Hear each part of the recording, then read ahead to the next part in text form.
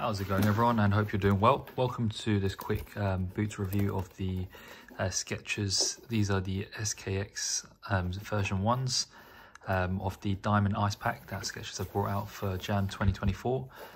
Really nice and beautiful colorway, as you can see, with the white and blue going very well together.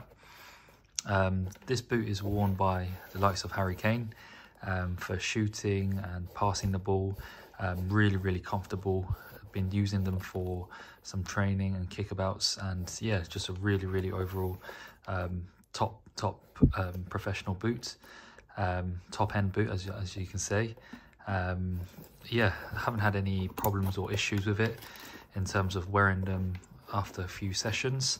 I recommend going true to size if you have narrow to normal feet, and also for wide feet.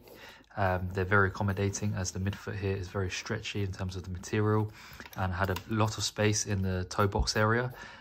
So it's definitely for a wide boot, wide feet players as well.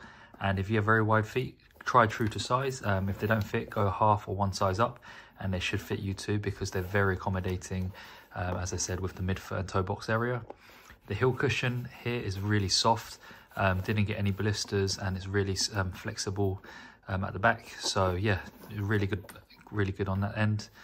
Nowadays the foot boots don't really give you blisters anymore, so that's a good thing. And yeah, after one or two training sessions, my definitely broke into the foot boots. The materials definitely soften as well, so that is a nice little touch. Yeah, Skechers have done very well for this first version of their football boots, SKX.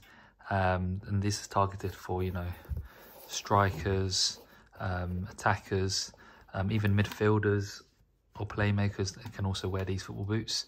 Fullbacks as well, and even I mean, if you're a centre back, you could probably buy these as well, because they're very accommodating for wide feet, and they would fit you well, and it's really comfortable and got a good first touch in terms of the small little details like the materials that they have here.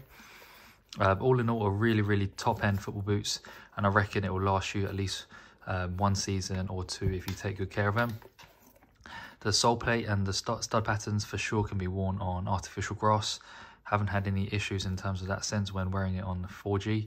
The sole plates and the sole plate and the studs are really low here of the plastics, so changing direction wasn't like too aggressive.